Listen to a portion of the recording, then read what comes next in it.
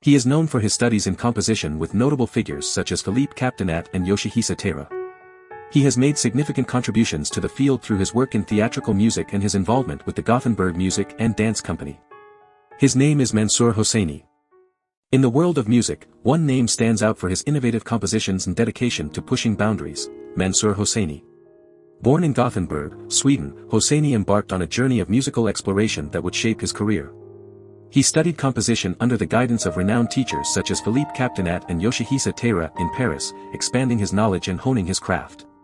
Throughout his studies, Hosseini delved into various musical realms, including music theory and computer music with Peter Swinnen at the Royal Conservatory of Brussels and composition with Carl Axel Hall at the Musikhögskolan of Gothenburg.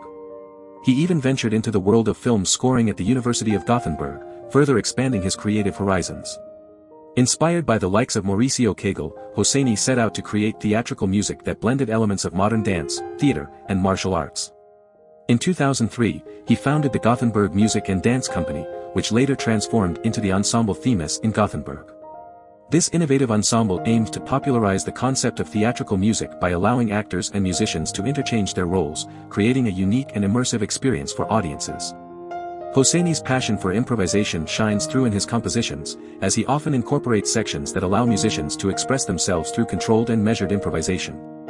Not only a composer, but also a performer, Hosseini has shared his expertise as a lecturer, teaching musicians about musical notation, composition, and the communication between musicians and composers. His groundbreaking work did not go unnoticed, as Hosseini received prestigious awards, including the Culture Prizes of Gothenburg and the Västra Götaland. Mansoor Hosseini's journey is a testament to his unwavering commitment to pushing the boundaries of music and creating unique experiences that blend different art forms seamlessly. His contributions to the field of music will continue to inspire and captivate audiences for generations to come. In 1998, Mansoor Hosseini composed his duo, Bones, for piano and cello, a captivating piece that showcased a thrilling race between the two instruments.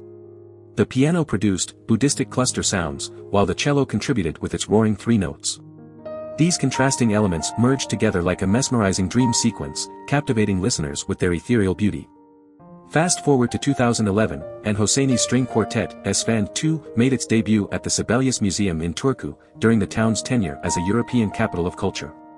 The quartet mesmerized the audience with its intricate melodies and harmonies, showcasing Hosseini's mastery of composition. Each instrument played a vital role in creating a harmonious and captivating musical experience. One of Hosseini's most notable compositions is Bright Blue Bird, in a Gray-Red Sky, for violin and orchestra. This piece premiered in 2014 at the Allerheiligen Hofkirche in Munich, with the Nymphenburger Kammerorchester, led by conductor Manuel Nori, and violinist Henja Semler taking center stage. Inspired by a Persian legend about the mythical bird Simurgh, the composition tells the story of 1,000 birds embarking on a journey to find the bird's feather.